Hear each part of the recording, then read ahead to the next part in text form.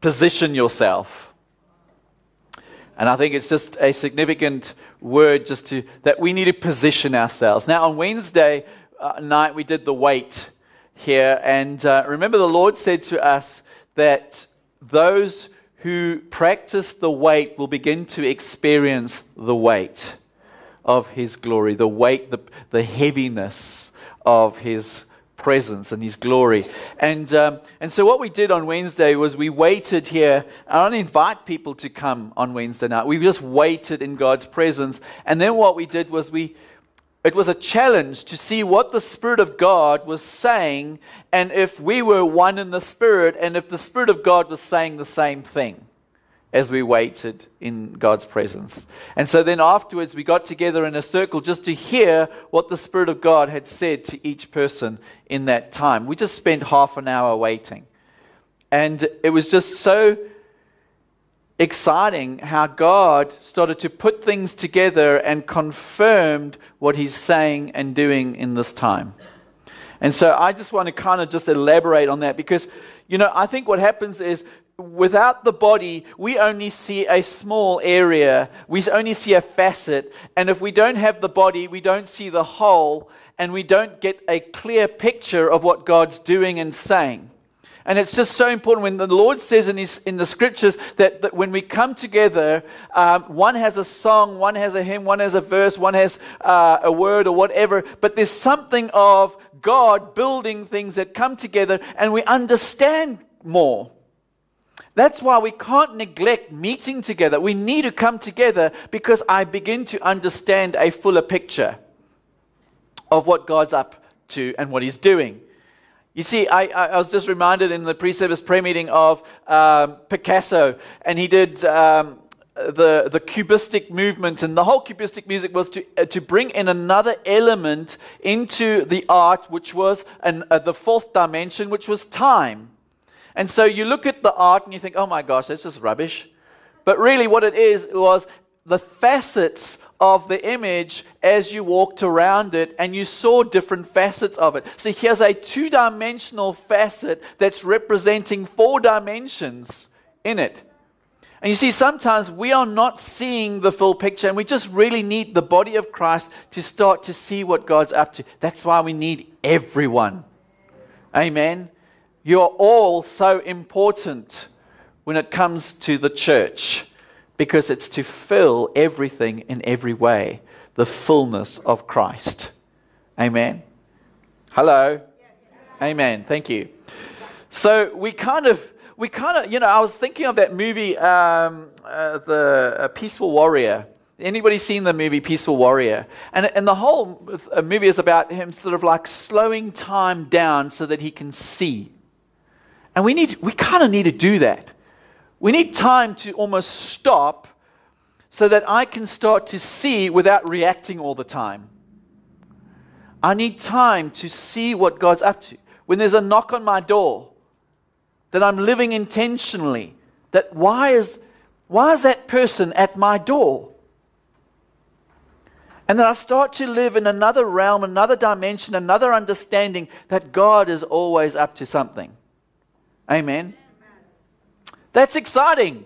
That's intentional living. I'm not just living. I'm not just stealing air. But I'm living intentionally that God is up to something, and I need to be aware of the realms that God is moving in, and the realms, the facets that my God is moving in. And I need to get accustomed to those facets, and that I start to move in the same step as the Spirit of God. Amen.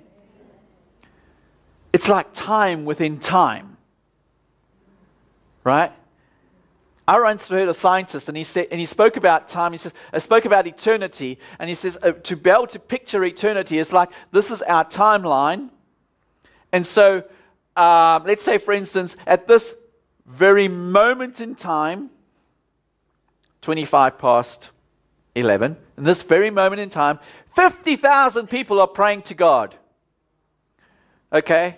Probably, hopefully more.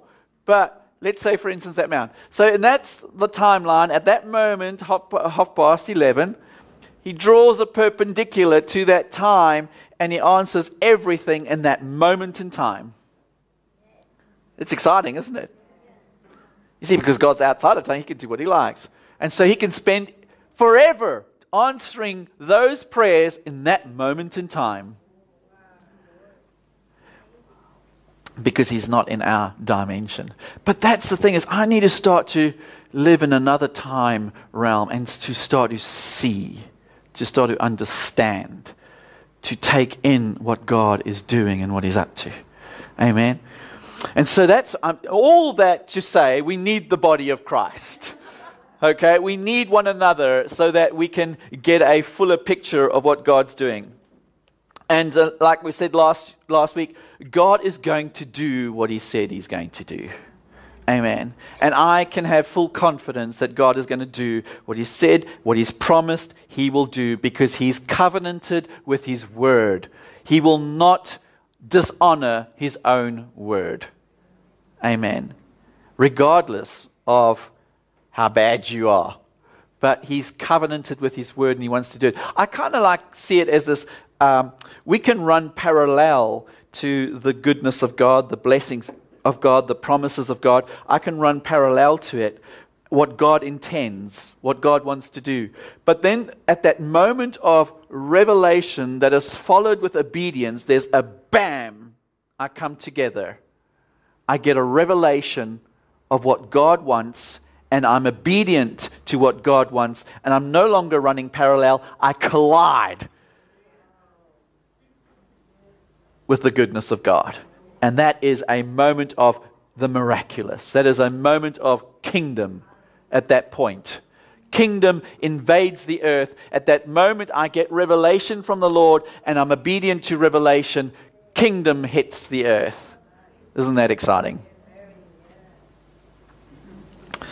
So, in our waiting in the presence of God, Isaiah 54, and God's been speaking to us about this quite a bit lately. Isaiah 54, and I just want to read up to verse 5 there. It says, "Sing, O barren woman, you who never bore a child, burst into song, shout for joy, you who are never in labor, because more are the children of the desolate woman than of her who has a husband, says the Lord.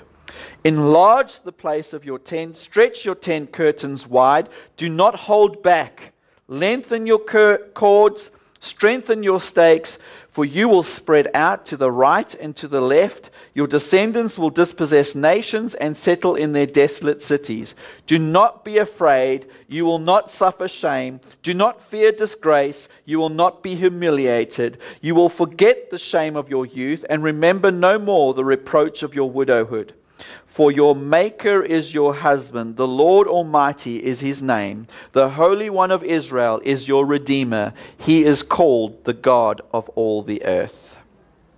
Amazing piece of scripture. Amen. And we've been looking at that quite a bit. It's been coming up. And there's something about there in that first part, let's say number one, the first part is a new song. Right? There needs to be a new song. And certainly a heavenly song that needs to start coming from us. And that heavenly song needs to be the declarations, the prophecies, the things that God is releasing on the inside of us. I need to be calling things into existence in my new song. Amen. But part of that new song is also, remember we said, we need to start valuing the place I'm in. I need to value the place, even if it's a bad place, even if I find myself in a prison, even if I find myself in a box, I need to value the place I'm in. Because it's a place of transformation, it's a place where character is developed, it's a place where God is working in my life. And so no matter how much I want to break out of that box, I can't break out of that box until I begin to value the place I'm in.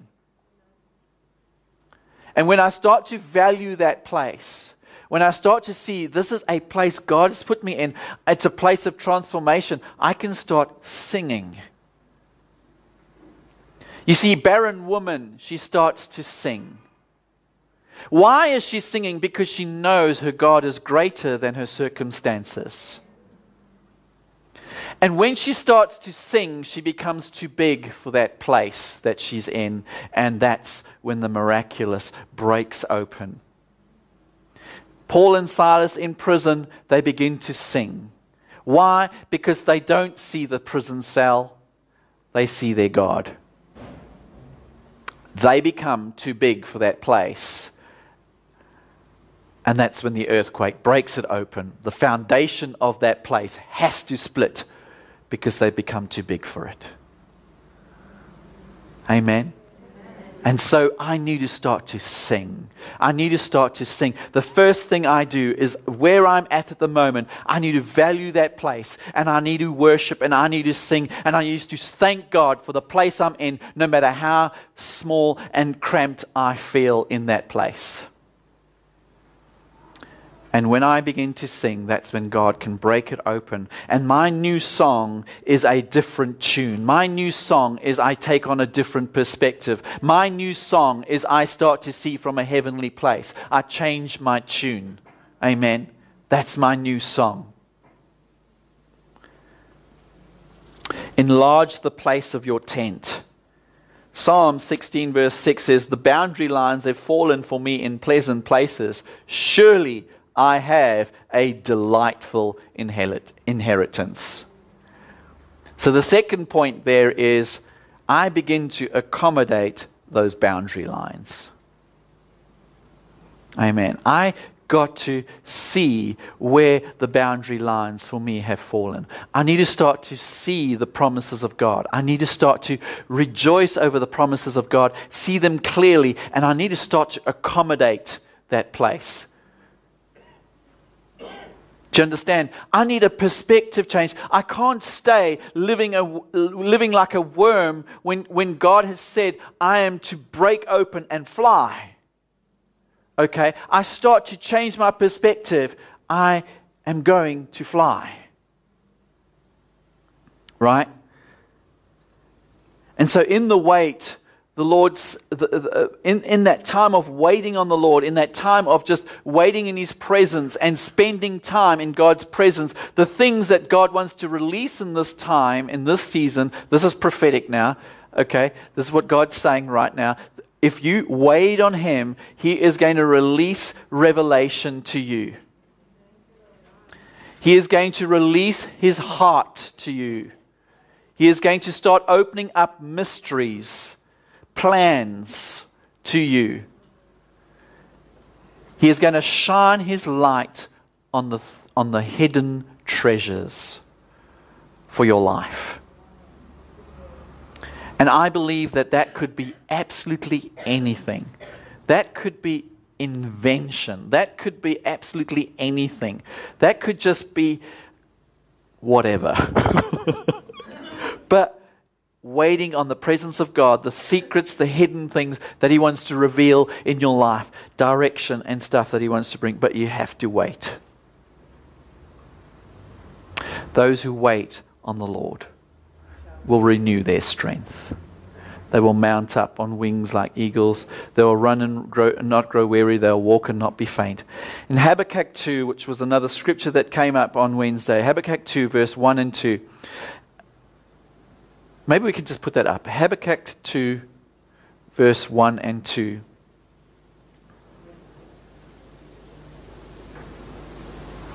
There's four things that we need to get hold of in this passage of Scripture.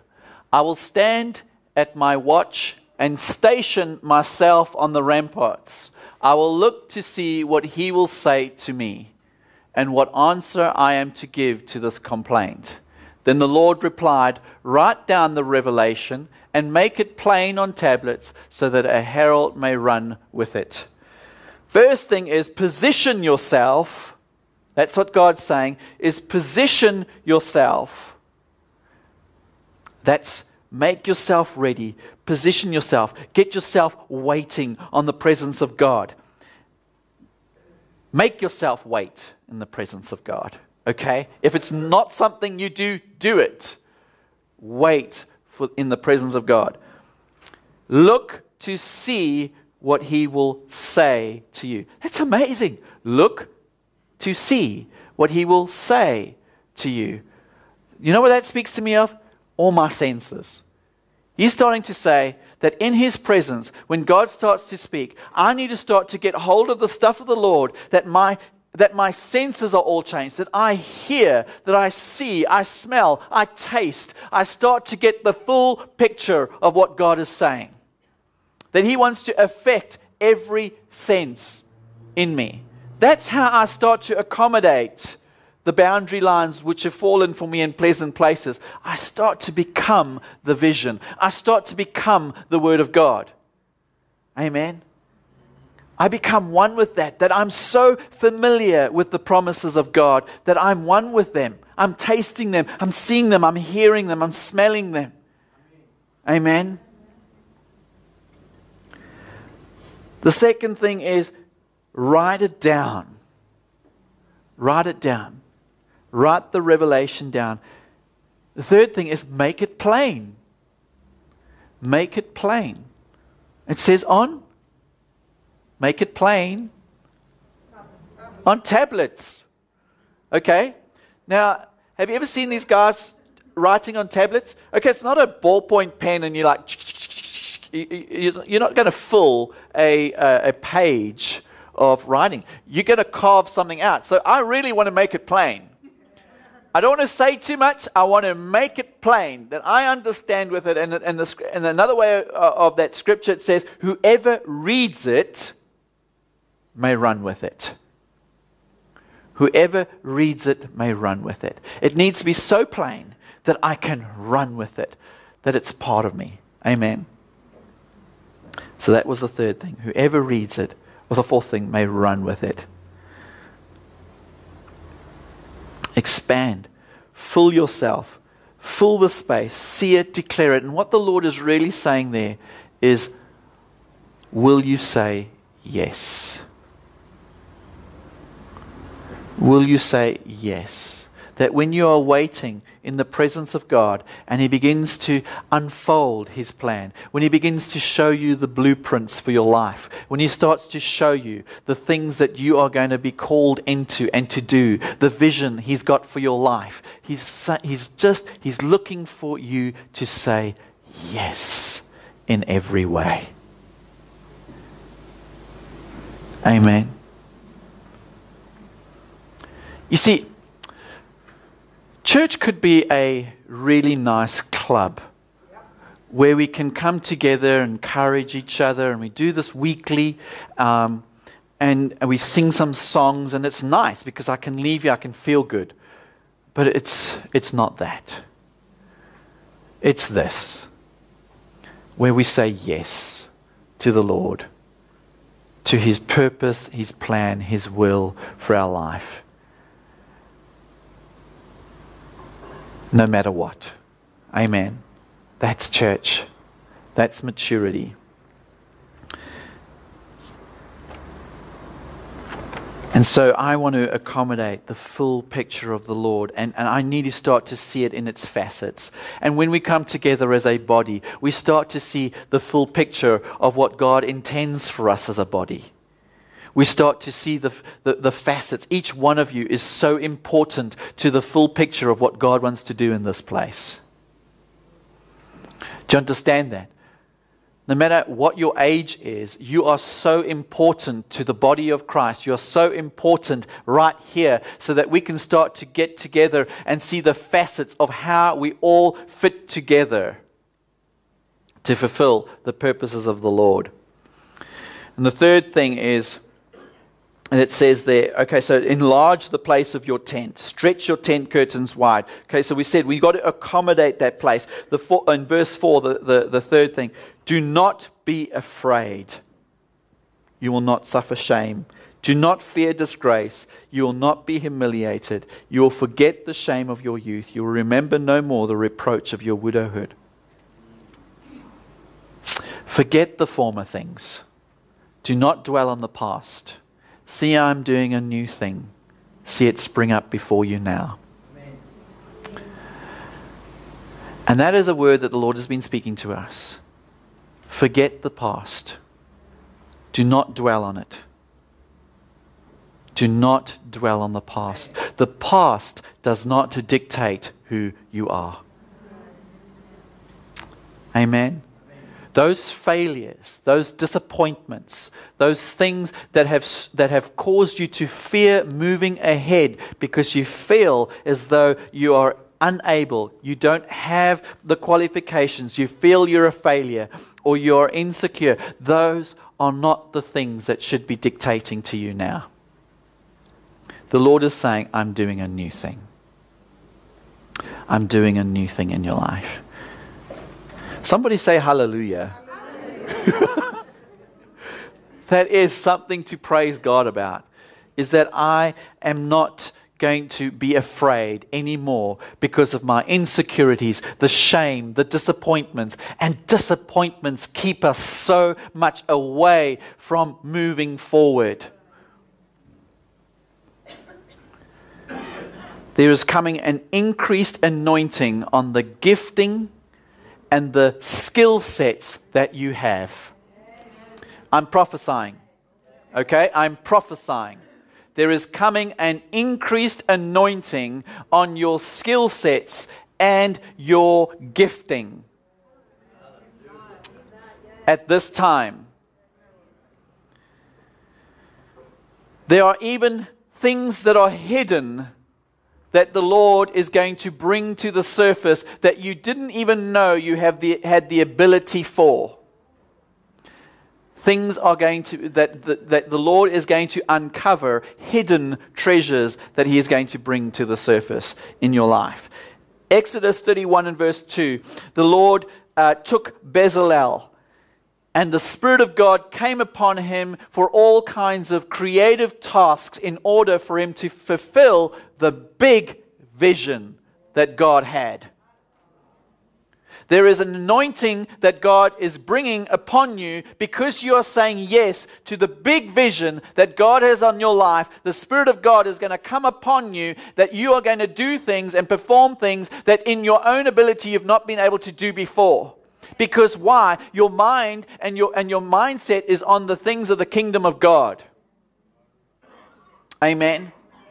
And so on Bezalel came the Spirit of God to do all kinds of crafts and creative works for the sake of building the temple. And then it says, God gifted and skilled all the craftsmen. Amen. Every one of us, every single one of us, there is a bigger picture, remember. Every single one of us are going to be skilled and anointed for what God has planned. Isn't that exciting? Whoa, I got goosebumps. God sent Oholiab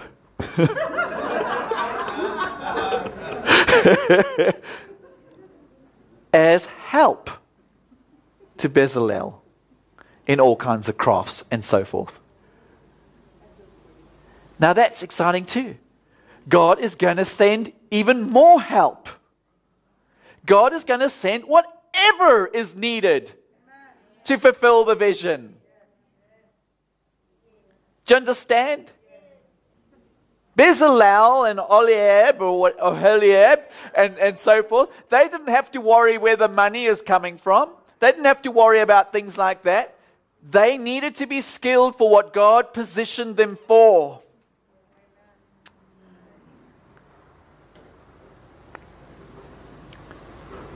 It's to fit the vision of God. Amen.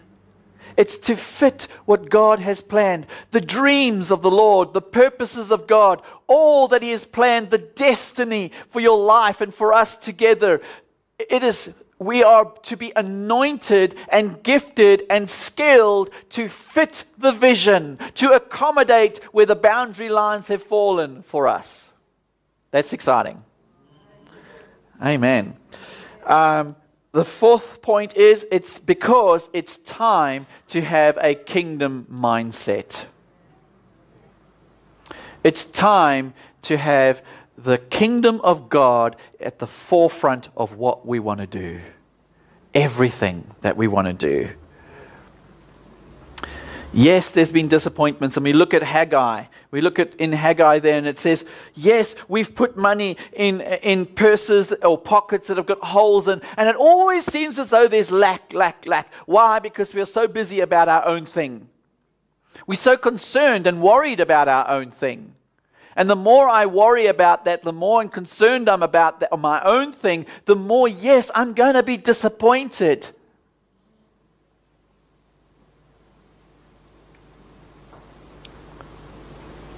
Do not worry about tomorrow, what tomorrow will bring. But seek first the kingdom of God, and everything else will be added to you. Amen. Do you see, we got to get things in order. The kingdom of God is what needs to be on the forefront of what we're doing at the moment. Everything, our life needs to be about the kingdom. I need to breathe, think, see, taste, smell. Everything, the kingdom of God. Amen. I want to be consumed about touch. I forgot about it. Touch it. Yes, I want to touch it. I want to see the reality and experience the reality of it all. And this is a time for our inheritance, of us coming into our inheritance as the children of God. Amen. That we lack nothing. The Spirit of God in the time of Zerubbabel stirred the whole remnant. All of them. How many? All. Does that include you? Yes. I didn't hear everybody. Does that include you? Yes. Okay, let's try that again. Did that include you? Yes. let's say it like, I want to be part of this. Does that include you? Yes! Amen. We're all part of this. We're all part of the inheritance of the... Dimitri, you didn't say yes. I want to hear you say yes. Good. The Spirit of God stirred all, and they all began to build the house of God. Amen. And so that's what we are looking for now. And so the Lord is our inheritance. He is our husband. He is our everything. He is our all. And just in closing here, is what the Lord showed us on Wednesday was the condition is depression. But the covenant is revelation. If you're finding yourself in a place where you are depressed, the answer to that is revelation from the Lord. That means you got to wait in the presence of God until He brings revelation. You got to align yourself, set yourself before the Lord and wait so that He can begin to unfold revelation to you. And revelation not acted upon becomes religion. But revelation acted upon, bam! Kingdom of God, manifestation, whoo, miraculous. Amen? Amen? Praise God. Set your minds, your ears, your eyes on the things of God. It says in 1 Corinthians 9:2, no eye has seen, no mind has conceived, no ear has heard what God has planned for those who love Him. Amen. But God has revealed it to us by His Spirit. Amen. Whoa, that's exciting. Praise God. Let's finish. Thank you, Jesus, that we are all together in this, all hands on deck. And not one of us, Lord, in this place is excluded. Not one of us, Lord, has been disqualified at all, no matter what. But at any moment, Lord, once we receive revelation, we can act upon it and be obedient and see your kingdom come. And so, God, I pray that we will all have a stirring by your Spirit to set your kingdom first. In Jesus' name. And that, Lord, yes, we will wait for you. We'll wait for the revelation. And the revelation speaks of an appointed time. And that when we get it, we write it, we make it plain, so that whoever reads it, us included, we can run with it. In Jesus' name. Amen.